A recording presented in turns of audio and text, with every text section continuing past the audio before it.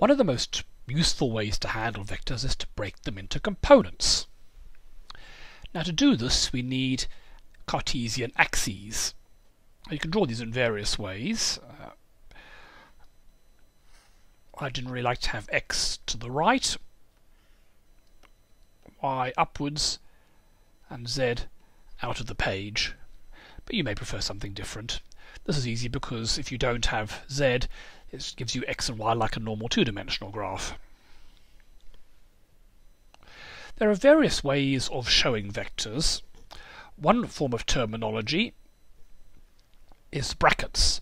So you might list the x component, the y component, and the z component of a vector separately inside a bracket. Another way to do it is to use unit vectors. So remember, a unit vector is a vector of length 1 in the particular direction, so that's a unit vector along the x-axis, it's a unit vector along the y-axis, and a unit vector along the z-axis. So you could write this as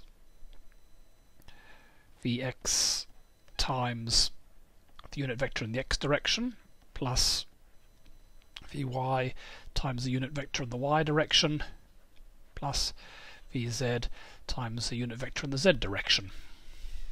There are just different ways of writing it down. This way you have a bracket with three things separated by commas. Here you don't have any commas or brackets, but you have the three unit vectors to tell you which one is which. In this course we will normally use this terminology. Now how do you break a vector down into its components? Well, let's say we had a vector like this, I'll call it v, and we want to know what the x and y coordinates are. So the x component will be that length, and the y component will be this length. Now if we know the angle here, we can use trigonometry. Now if you remember, cos theta equals adjacent over hypotenuse. In this case the adjacent is Vx, and the hypotenuse is the length of V. So Vx equals the length of the whole vector times cos theta.